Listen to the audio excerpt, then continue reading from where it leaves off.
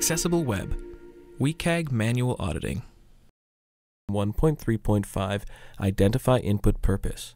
In this video, we'll go over how to verify that form fields collecting user data include appropriate HTML5 autocomplete attributes. Let's jump in.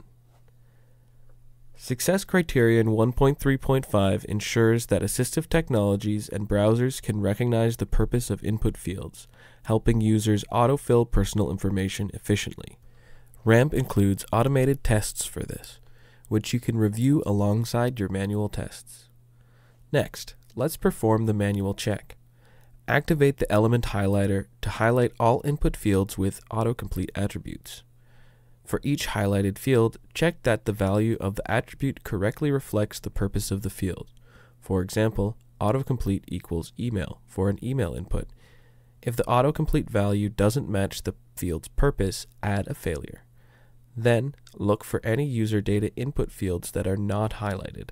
If they match an item from the WCAG input purposes for UI components list, but lack an autocomplete attribute, add a failure.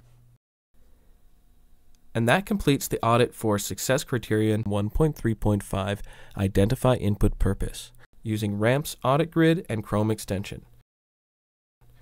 Now it's your turn. Test your site with RAMP's Audit Grid. Try it free for 14 days using the link in the description.